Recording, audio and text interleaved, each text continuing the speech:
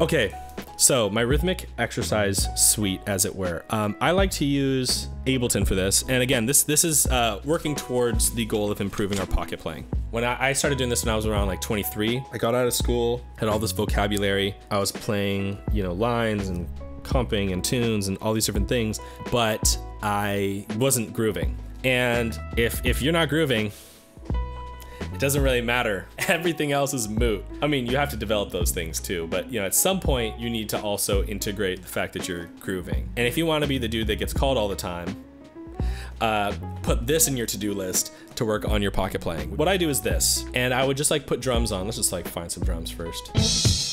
All right. Ooh. I've used that break before. So I'm gonna start with like a hip hop tempo. Like bring it down to like 98 or so. So first thing I'm gonna do is establish some simple chords to play, simple tempo, 4/4. Gonna make everything easy so that I can just focus on grooving, specifically with the right hand, because I wanna, in this particular case, I'm gonna work on grooving with melodic lines. To do this, let's pick 2 chords. Let's have you guys pick them. Nicholas, can you pick 2 chords? Any 2. G7 sus4, nice. A flat major 7. Ooh, that's a good answer. Okay, so I like that a lot. So what I'm gonna do is I'm gonna pick a 4-note phrase. Again, here are the 2 chords. We're going from here to here.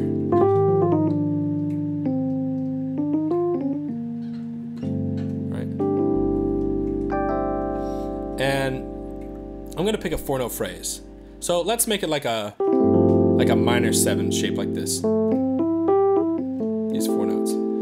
So then for an A flat major 7, you know, I could play that shape like, you know, I could play it here. That'd be kind of Lydian. I could play it here, or I could play it here. So first thing I'm gonna do is I'm just gonna establish 4-note phrase that I'm gonna play for each of these chords. So for A flat, I'm gonna establish that it'll be here like a C minor 7 shape. And then for G7, it'll be like an A minor 7 shape. So now what I'm gonna do is I'm gonna play a 4-note phrase in a bunch of different rhythms, all the while playing over drums, recording myself, and you know, making sure that I'm grooving, like just really focusing on grooving. All right, here we go. So I'm gonna do a bar of each. So a bar of this, and a bar of this. And now playing just like that.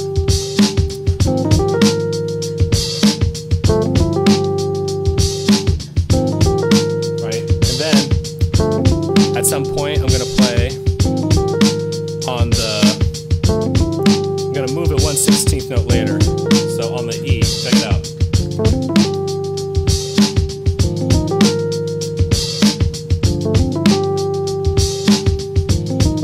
And I'm kind of listening to the swing too, and trying to match it. And now on the and. 3, 4, and.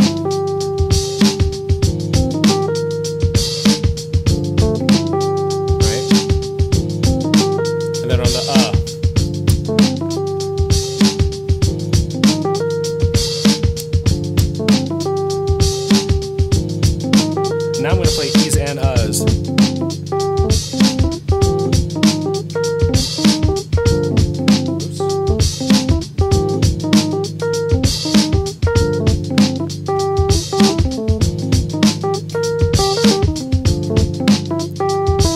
This is a little variation I came up with where I go, you know, like this.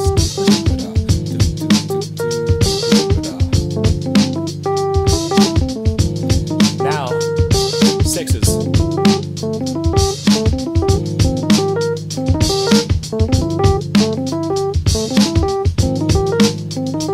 5s.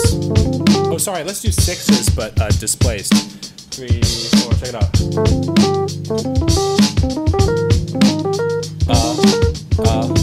E, E,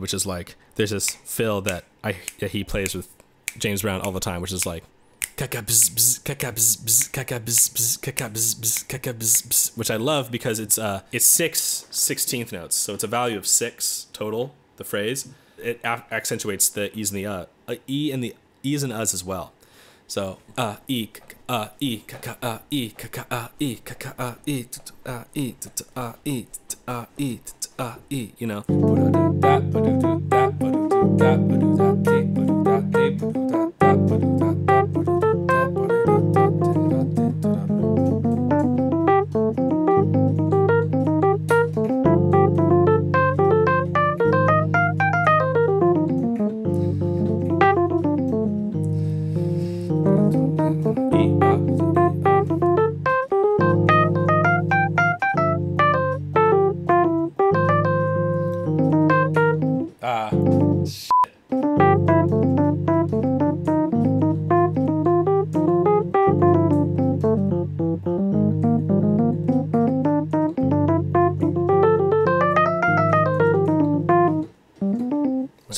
now, by the way, most important part of the exercise, we gotta develop some self-awareness. All right, let's listen to it. See how he sounds. I'm sure at the beginning it wasn't too good. Let's see. So that first one, not the right swing feel. I want you to look at where the time is. You can literally see with these notches right here. Really on top, really back, and then look, settled in the middle, and all three of these are about the same. And also you'll notice the swing feel. See, that's a little straight, and there's some more swing here. So I'm taking a little while to warm up. And now we're coasting, right? Yeah, these all sound good. I was talking while I was recording this too, so maybe some of these you can tell where I'm like, you know, just straight up like stopping. Right there, you know, like a little early there. I don't like that. Right here. Nope. Ba-da-da-da-da. No. Fired. And you know, it's really important for this style of music to let the drums get there first. Not always, but often. Not too much. You don't want to be too far behind. Just this close. You know what I'm saying?